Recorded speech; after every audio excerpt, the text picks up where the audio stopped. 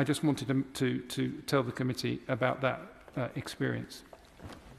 My Lords, we've already had a very extensive debate, so I'll be very brief, but I have to note that I've heard my noble friend Baroness Jones of Moulsecoomb talk about this issue very often, and it's something she's extremely passionate about, and I have no doubt that she would have attached her name to this amendment were there space available to it under our systems. And I think we've had some terribly powerful contributions, particularly the noble lady Baroness Harris of Richmond, that I really hope the government's listening to. And I'm not sure the point has been made that actually restorative justice should be the foundation of our justice system. It should be fundamental to what it's all about. And at the moment, by contrast, it seems to be the afterthought that's just added on at the end.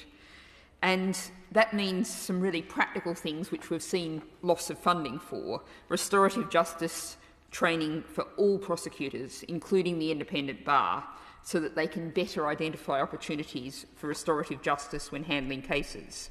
We also need to see training for magistrates and judges on restorative justice so that they can be fully involved in facilitating it.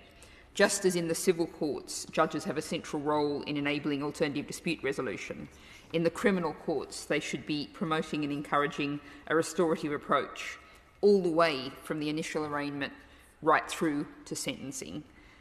And what we're talking about here is coming out of after the awful event of a crime, of actually repairing, restoring, making things better.